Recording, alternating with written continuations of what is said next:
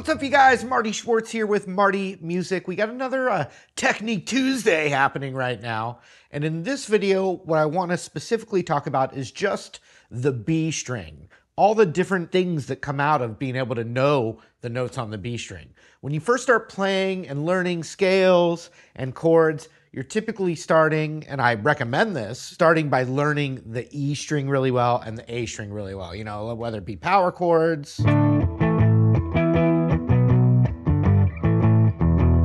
you know, all that, or you're starting to learn your first scales. You know, it all starts on the E and A string typically. So let's look at the B string right now. I'll just talk about what I was playing first off in the intro. I was playing a basic G major to C major.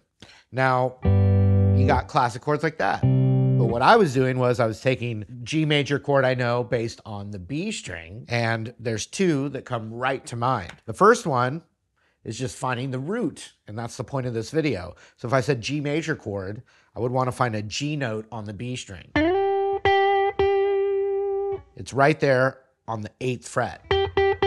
And so I know that when I have that note right there, if I form this D major looking chord, that is now a major triad where that is the root. Just like with a D chord, that note there is a D note. So that means if I played this, whatever note that is, it's a major triad. So that's E major, F, F major, G major. So one thing right off the bat is just being able to see that.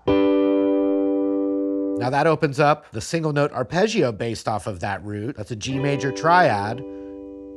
Triads have the arpeggio off of it.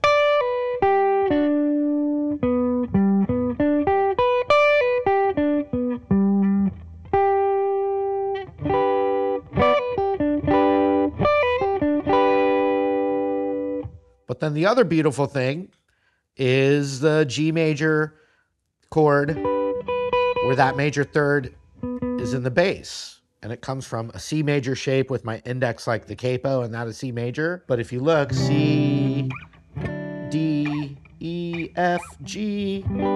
So it's the lower harmonization, but once again, I'm still plugging in by the root, so that's a G note. And then I can play that, which is from that shape. But instead of that note, it's right here also. It's a B note. So you can play that instead. But once again, it's based on that root right there. So that's G major here. Same chord. Same arpeggio too.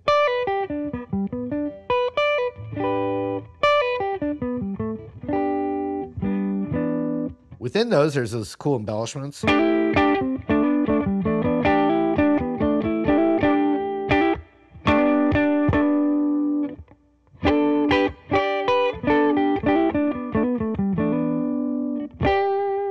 But then also finding the root on the B string is how I could also plug in whatever scale I need. You know, right now we're in major, so I can see that root and plug in the G major pentatonic right here.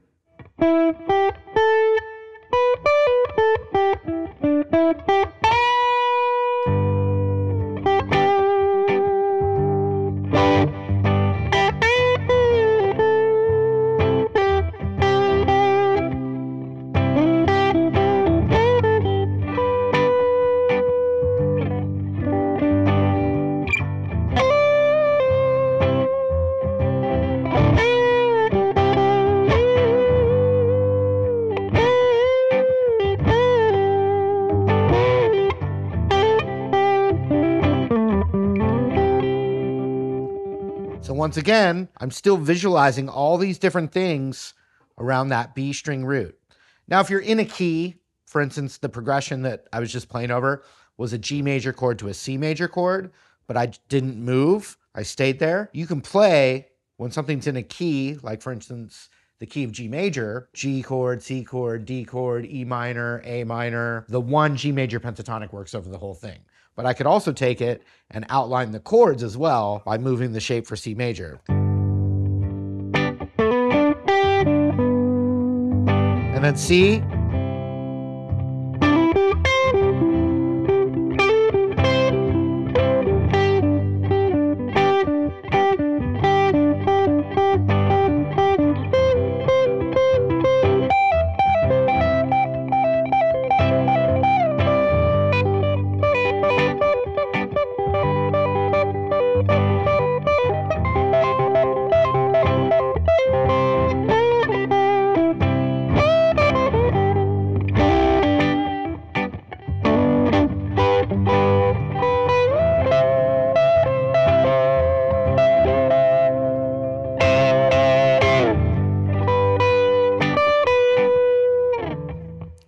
So that's all still off the B string root, but there's more. There's full minor stuff. That was all real sweet and major. Let's go minor. I'm going to delete this loop.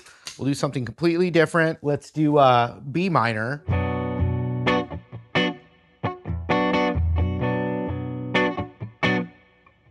Well, along the B string, it's the open B. So, you know, what do we do from there?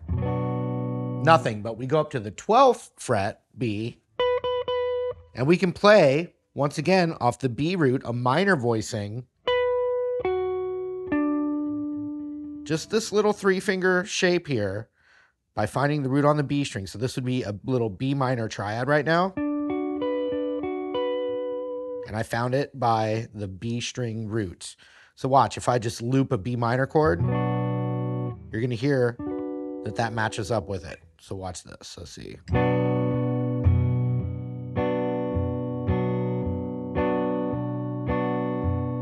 I'll go to F sharp minor. Oh, we're getting sad.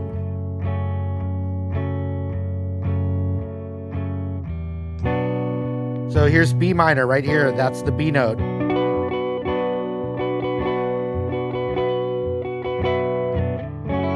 And F sharp's right there.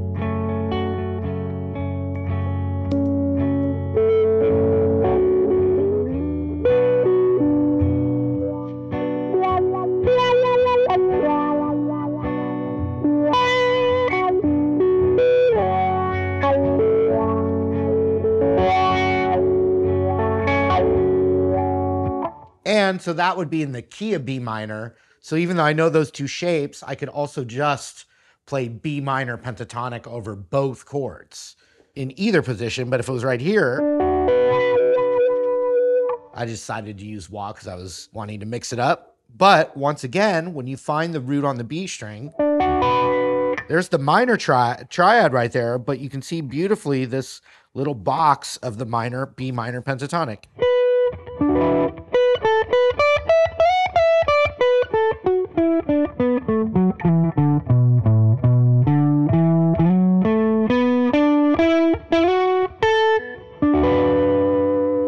So that's a really cool little move. Instead of playing the pentatonic where you just land on the single root note, if it's more minor than like a dominant 7, instead of hitting that root, you could play that minor triad.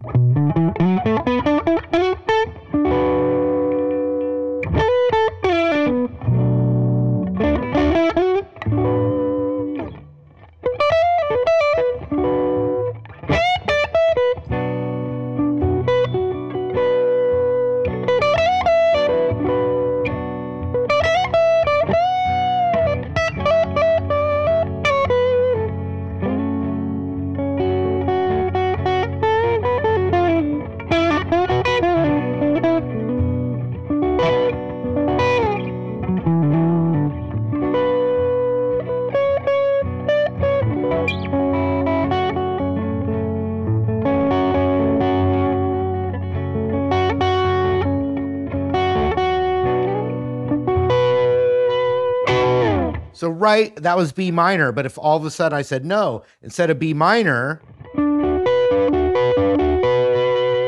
I wanted it to be a B7. Now I'm not playing the root on the B string anymore. I'm playing the 7, but I'm still locating it by the B string root. So that's B7. Here's B major.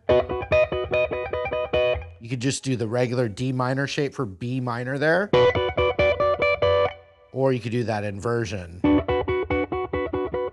So let's say E minor chord, A minor chord, B minor, A minor, E minor.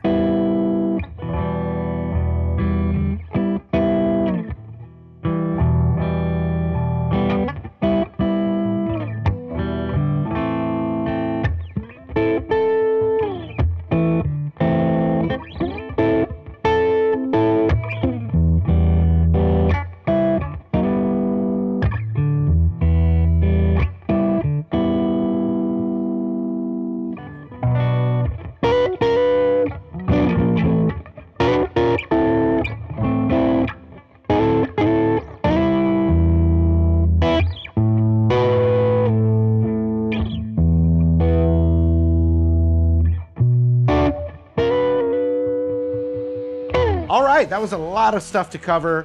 But remember, it's just all ways that you can compartmentalize different concepts. The B string, it's good. Anyway, I appreciate your support, you guys. Let me know other stuff that you'd like to see in the comments below. Would love for you to subscribe to the channel. Would love for you to go to my website, martymusic.com, sign the newsletter, check out the courses. Thanks again.